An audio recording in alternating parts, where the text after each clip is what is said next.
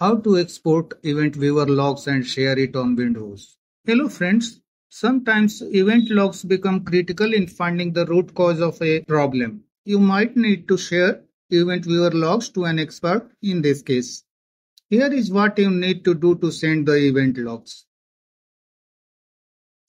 Right click on Start, select Run, type eventvwr.msc and click on OK. This will open Event Viewer. Expand Windows log. Depending on the type of issue, you might have been asked for system logs or event logs or both. Suppose you are asked for system logs, right click on System and select Save All Events As. Select Desktop here. Put a name for this, like ABC or something else. Click on Save.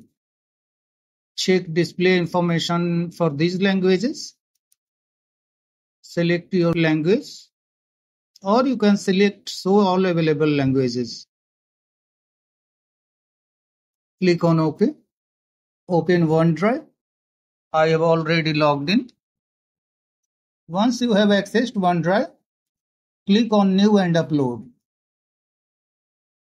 Select Files Upload, abc.evtx.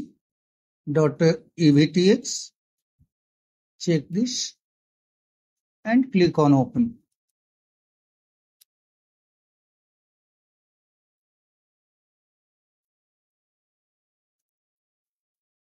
The file is uploaded. Check this option. Click on Share. Click on Copy Link and send the link to anyone you want. Suppose you want to mail someone. Click on Start. Click on Outlook. I am sending it to myself.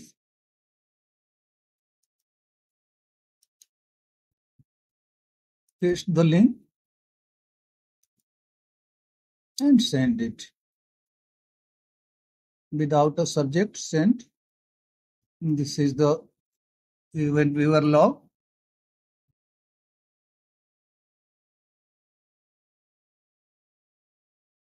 I can download it from here.